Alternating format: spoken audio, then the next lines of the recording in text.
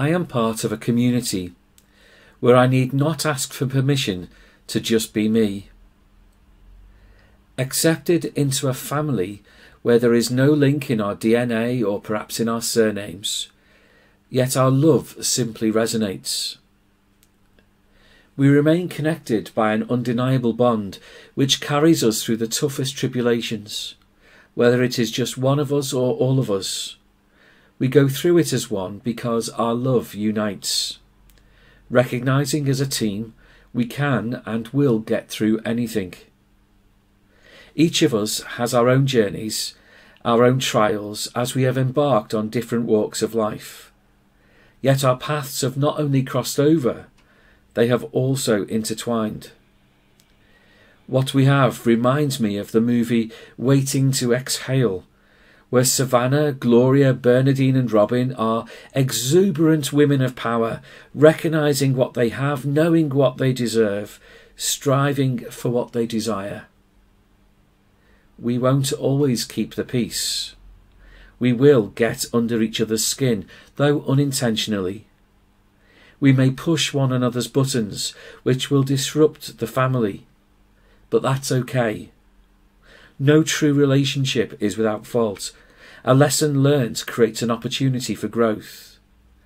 We mustn't forget the battle is not against each other, but designed to bring us closer so we can unite and overcome together.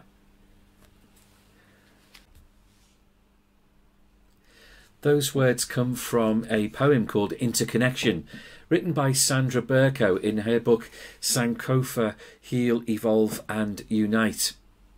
I'm very grateful indeed to Canon Neil and Dean Sue and all of the Cathedral chapter for the invitation to come and introduce this first Lent lecture this year, which is entitled Sankofa for Such a Time as This.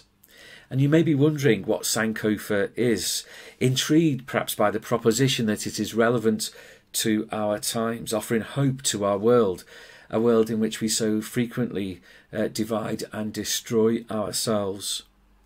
Well, all the people you're about to hear from are members of the Triangle of Hope steering group. Each will speak to the title of tonight's lecture through their own distinct responsibilities within the structures of the Triangle of Hope. And just so that we're all clear, the Triangle of Hope is a family. It's an intentional interconnection between the dioceses of Kumasi in Ghana, Virginia in the United States, and ourselves here in the Diocese of Liverpool.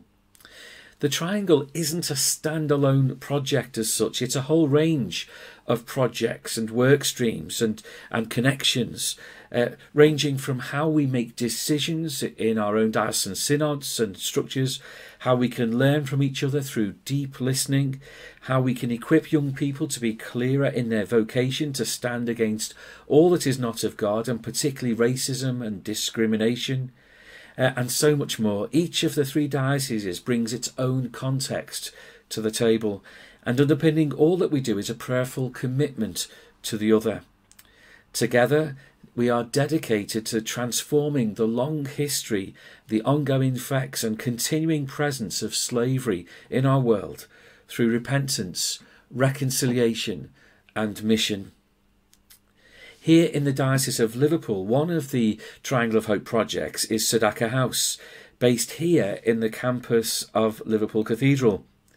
I think it's 9 young people now from around the world that we have welcomed to Sedaka House to be part of the Sedaka community from Liverpool and from Africa and the US. And we're so thankful for each one of them, for their response to the call of God to teach us what reconciliation looks and feels and sounds like. I know their various ministries have been really welcomed and supported by the Cathedral and its ministries. They have been and continue to be a real blessing to us, and I would encourage you to keep on praying for them. Those in the house today, we have Nelson and we have Ian, we have Tom and we have Rosa, based in a community house out in the diocese. And those preparing to join the community, please pray for them as well in September as they arrive. Also pray for those who are dispersed and carrying the torch of hope and reconciliation back home, wherever that may be. For those who don't know me, my name is Malcolm Rogers and I have the honour of being the Bishop of Liverpool's Canon for Reconciliation.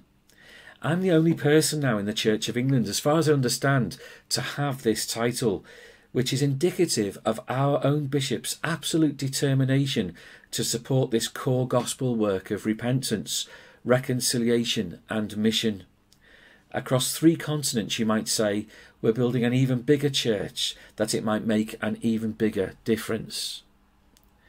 In a few moments, you will hear from my colleague and friend in Kumasi, Reverend Father Nana Kessie, a fellow of Liverpool Cathedral, and he will introduce us to what Sankofa is. Then we shall have 3 very different components. First, from Archdeacon Jennifer Mackenzie on her work leading the work of the Triangle of Hope, connecting the theological colleges and seminaries of the 3 dioceses and facilitating theological dialogue between them. After all of this starts with our understanding of God, our theology, and what we believe God's vision is for us, for our communities and for God's world. After Archdeacon Jennifer, we cross the Atlantic to Father Rock Higgins, who is a steering group member lead for the Interdiocesan Youth Pilgrimages.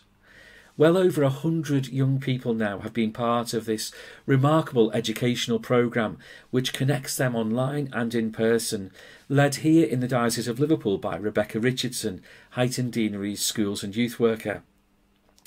The pilgrimage operates on a 3-year cycle, and in 2022 the entire youth pilgrimage, around 70 in all on this cycle, will be gathering here in Liverpool for a time of fellowship, prayer and mission. Do pray for all that is being done in preparation for that. From there we stay on the other side of the pond, when we will hear from the Reverend Case Rami, who is my counterpart as the Bishop's Officer for the Triangle of Hope over in Virginia Diocese. Case lives just outside Washington, DC, and has for many years campaigned against racism and discrimination. He runs an excellent blog called Racial Heresy, which I'd really encourage you to connect with. He will be speaking about Sankofa and white supremacy, at the heart of many of the deep divisions which have been part of America's history, and also our own. Finally, at the end of our lecture, I will wrap up with news of an emerging piece of work here in Liverpool Diocese, and also how you can find out more about what we're doing and become a part of this work should you feel called to do so. So first, I now hand over to Father Nana Kessie from his home in Kumasi in Ghana. Hello, dear people of God in the Diocese of Liverpool. This is your friend, Reverend Father Nana Kessie. I bring you greetings from the Triangle of Hope in the Anglican Diocese of Kumasi. It's a great privilege to be called upon to be part of this all-important lecture on Sankofa. I'd like to give a brief introduction on the word Sankofa. Sankofa is one of the Edinkra symbols. It is used in Ghana by the Akan tribes. The Sankofa is derived from 3-letter words. That is san, which means to return. Ko, that is to go. And then fa, which means to take, to seek, and to look. The Sankofa symbol is represented by a bird which feet is firmly grounded and trying to look back to take an egg off its back. The Akan believe that the past serves as a guide for planning the future. To the Akan, it is this wisdom in learning from the past which ensures a strong future. The Sankofa also represent the need to reflect on the past to build a successful future. The Akan believe that there must be movement and new learning as time passes. As this forward march proceeds, the knowledge of the past must never be forgotten. So in summary, the Sankofa means to reflect on the past to make a meaningful future. So as Triangle of Hope, I think it serves as a very important symbol. When you look back in the olden days during the transatlantic slave trade, I think a lot happened that we can learn from, so that we do not repeat the mistakes that our forefathers made during that time. And this will also inform us to kind of repent and then do what will help us today and the future as one people with one baptism, one faith, and one God. So briefly, this is what I can say about Sankofa. God bless you so much, and we pray that the good Lord will heal all of us and the whole world from the coronavirus which is fighting us. God bless you and remain blessed. Amen. Hi, everyone. Thank you so much for joining us for this Liverpool Cathedral Lenten series, and thank you for your interest in the Triangle of Hope. I'm the Venerable Jennifer Mackenzie, Archdeacon of Wigan and West Lancashire here in Liverpool, and I've been asked to speak to you about Sankofa, its gift to theology and theological dialogue. So let's start with the question, what is theology? Actually, let's start with what theology is not. Theology is not merely an academic pursuit for brilliant scholars and would-be clergy. Theology is a daily pursuit for all people of faith, everywhere and at all times. Yes, we are doing theology when we ask the big questions about the meaning and purpose of our lives. And we are also doing theology when we simply speak to God in prayer. Reflecting on how God is at work in our lives and the lives of those we love is a key moment of when theology happens. And theology happens when we search Scripture and work for justice and equality. We people of faith frequently do the work of theology, whether we know it or not. Pastoral theology, practical theology, reflective theology, liberation theology. So how does Sankofa fit in with doing theology? Foremost, Sankofa is a deeply meaningful, deeply purposeful, deeply prayerful, and deeply liberating idea. Sankofa, that belief that it is not taboo to go back and retrieve that which you have forgotten, roots and grounds our shared Triangle of Hope endeavors in the richness of the Akan culture and the Twi language of Ghana. It is indeed good and right to locate the hope of this Anglican Communion Project work in the place and people who were both captive and captors, sold and sellers, male and female, slave and free. It is not wrong to go back and retrieve the whole story of our shared shame. Indeed, it is the only way we can hope to move forward with healing and reconciliation, both deeply theological acts. The apex of our Christian theology is God, merciful Father, generous Creator, Mother Hen, brooding Spirit, flesh and blood brother, Lord and Savior. Jesus, our Lord and brother, pitches his tent among us in order to proclaim release to the captives, recovery of sight to the blind, and to liberate the oppressed.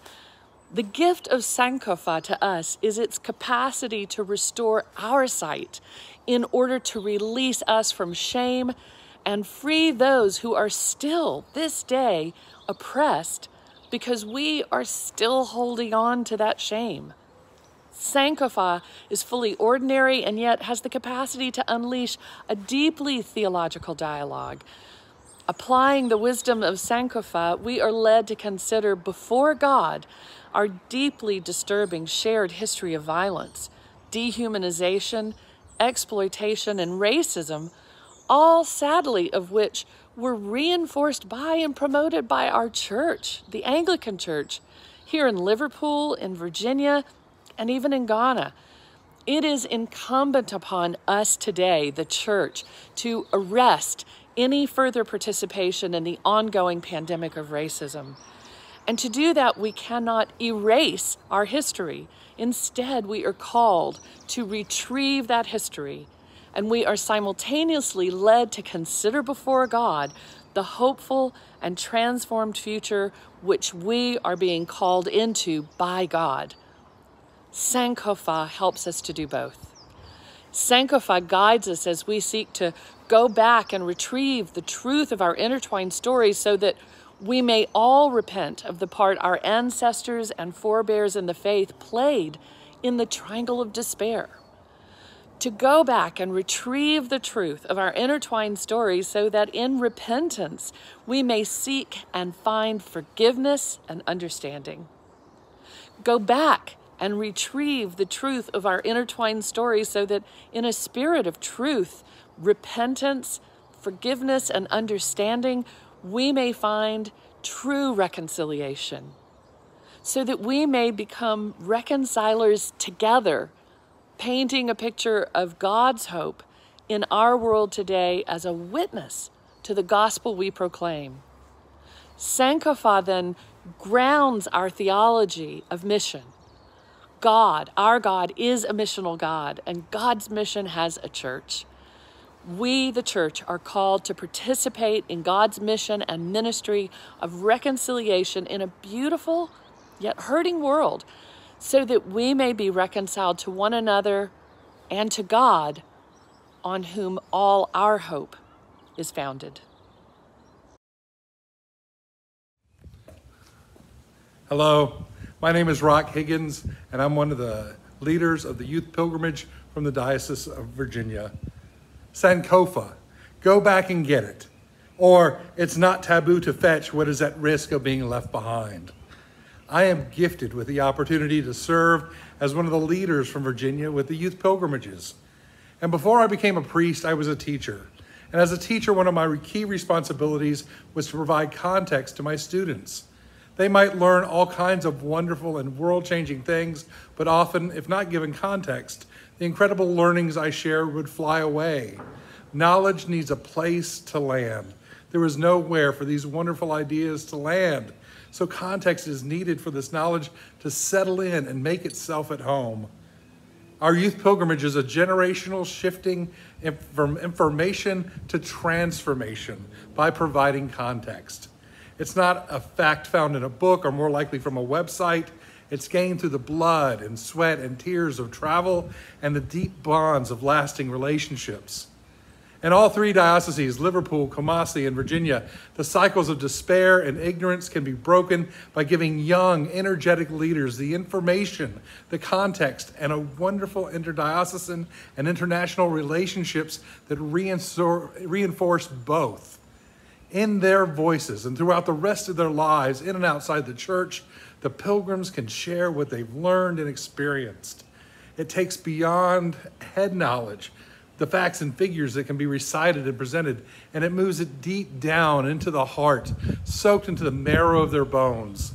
This type of knowledge, deep knowledge, can change their lives and change others' lives through them. In so doing, the cycles of despair from what has happened and cannot be changed, and the cycles of ignorance from having no clue about what has transpired over centuries, both of these cycles can be broken with a shift in our feelings and from providing that deep knowledge enabling personal and cultural transformation. The conversations on the bus, the ponderings in the hotel rooms before they drift off to sleep, the interactions as people break bread together. The pilgrimages provide 24/7 opportunities for the pilgrims to learn with and from one another. And as they grow personally, they grow together collectively.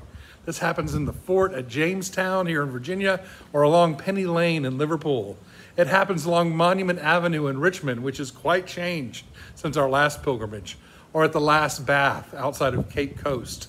It happens in prayer at the Liverpool Cathedral or at the slave quarters of Thomas Jefferson's Monticello. I still remember the wrestling over Thomas Jefferson after leaving his plantation.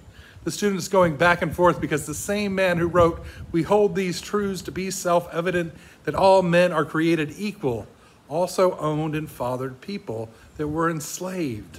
Hypocrisy? A man of his times and culture? Maybe both?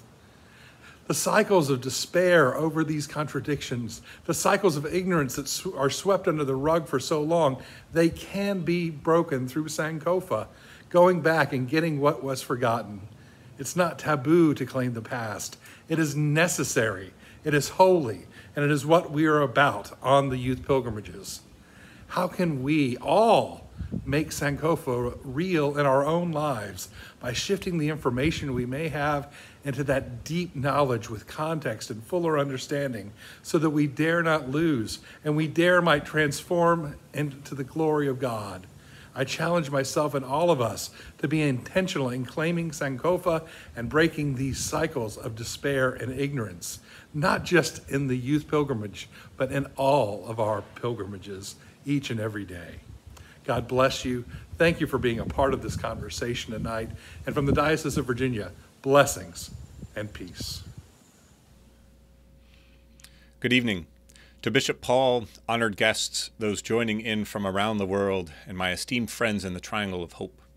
I am the Reverend Case Ramey, and as a white, straight, cisgender man from the United States, I am particularly honored and humbled to be invited to share tonight what I have begun to learn about white supremacy through the common life and mission of the Triangle of Hope.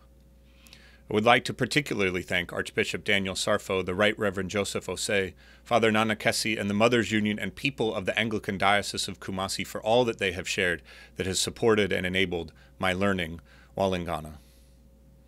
In the summer of 2016, past, present, and future met for me in a moment of profound grief, deep fear, and powerful love, as I stood in the chapel of the Cape Coast slave trading castle, the site of the first Anglican celebration of Holy Eucharist in Ghana. This chapel was built directly on top of the male slave dungeon, with a floor shaft in front of the chapel door which opened into that dungeon below, so that even the guards could attend while keeping watch over the people they held in bondage. Where was the body and blood of Christ that day? Please don't jump to an easy answer. Give this question a moment of Holy Saturday and the not yet empty tomb filled with the absence of God. Where was Jesus at this shared moment of our hate-filled heritage? We must answer these questions if we are ever to repent and heal. And so tonight we offer Sankofa as a resource for the interrogation of our shared identity. Responding to white supremacy in our past requires Sankofa. The head and neck of the Sankofa bird are turned back, seeking every ancestor and searching all of history for the seed of wisdom, the pearl of great price, present in both our unique and our shared histories. But white supremacy demands we look instead only to the whitewashed accounts of courageous exploration, turning our heads towards triumphalism and the worship of whiteness. Sankofa invites us to see our history as it is, colonialism and conquest written through the violence of white peoples and written in the blood of Jesus Christ, present in all the people of the earth. It is Christ who lived as a brown-skinned human being under an oppressive militarized regime. It is Christ who suffered unimaginably in the belly of a ship launched from Liverpool, filled with his siblings, sisters, and brothers by his siblings, sisters, and brothers from Kumasi, sailing toward the shores of Virginia. And it is Christ who died, hanging on the lynching tree. Responding to white supremacy in our present requires Sankofa. The body of the Sankofa bird is solid and here and now, living, moving, and having its being with us, incarnate in our present moment. Sankofa encourages and teaches us that we must stand firm in the present as we look to the past. But white supremacy demands we live instead in a false reality, where either we are blind to suffering and pain or we change only that which costs white people nothing. Sankofa invites us to see our present as it is, a violent perpetuation, transmutation of past systems of oppression into modern reincarnations of the same systems that continue to betray and murder our Lord. It is Christ who does not meet white Western standards of beauty extolled and exported around the globe. It is Christ who walks each day past modern monuments and inclusive institutions, encrusted with the stolen wealth of his ancestors in bondage. It is Christ who never hears the amazing story of his people celebrated, honored, and adored, portrayed on screen, or elected to public office. And it is Christ whose life is forfeit before a murderous facility with legalized authority excuse to end him with a single white whisper of self-fulfilling fear. Responding to white supremacy in our future requires Sankofa. The feet of the Sankofa bird are pointed forward toward our shared future as one body, to the place that God will show us, to the promised land, toward beloved community. Sankofa encourages and teaches us that we must look toward our shared future. But white supremacy demands we hope and pray instead only for the future of ourselves and our posterity, and those willing to be subsumed by the domination of white Jesus. Sankofa invites us to see our future as it is, wholly within the providence of God's justice, generously full of God's predilection for the poor, and openly inviting our choice, either to walk in humility and submission to our God, or to live under judgment for our rebellion against love. For it will be Christ who sits on his throne of glory, with the nations gathered before him, as he separates the sheep from the goats. And it will be Christ, in front of whom all our actions will be laid bare in the light.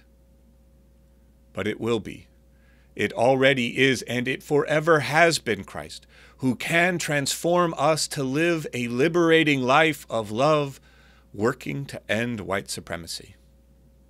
Tonight, in the winter of 2021, past, present, and future meet again in a convicting moment full of profound grief, deep fear, and powerful love. Sankofa will guide us. Thank you. Thank you very much indeed for your attention and your interest this evening. And once again, thanks for creating space in this series of lectures to consider what we believe in the Triangle to be at the very heart of God's imperative for God's global church. If you wish to find out more about the work of the Triangle of Hope or Sankofa, there are three options available. First of all will be to get in touch with me, malcolm.rogers at liverpool.anglican.org. That's malcolm.rogers, no D in Rogers, malcolm.rogers at liverpool.anglican.org, and it'd be good to arrange a virtual coffee and a chat. Second would be to visit our website, thetriangleofhope.com. That's thetriangleofhope.com, all one word, and that's full of resources and stories and pictures and plans to illustrate our work. Finally, if you wish, you could buy the book Two Triangles, written by local historian Ken Pye. And this tells the very difficult to hear story, but vital that we do hear the story of our local involvement and material benefit from the transatlantic slave trade as a city and as a diocese. And the book is available in the Cathedral bookshop for purchase. I did mention an emerging work, and I'm delighted to be able to announce tonight that over the course of this coming year, the Diocese of Liverpool will be launching the Slavery Truth Project, a diocesan-wide initiative to create a digital learning environment connected to the very many memorials, windows, and even entire churches in our diocese, installed and built through the profits of slavery. Even the cathedra in our own cathedral church was provided by Adelaide Watt of the Speak Hall Watts family, who made their fortune partly through the Jamaican sugar plantations. The Slavery Truth Project will be a partnership between the universities and also the International Slavery Museum, and it will speak truth and offer hope in the spirit of Sankofa, In fact, the symbol of the Slavery Truth Project, which we use with permission from Ghana, is the Sankofa bird, which you have heard about this evening.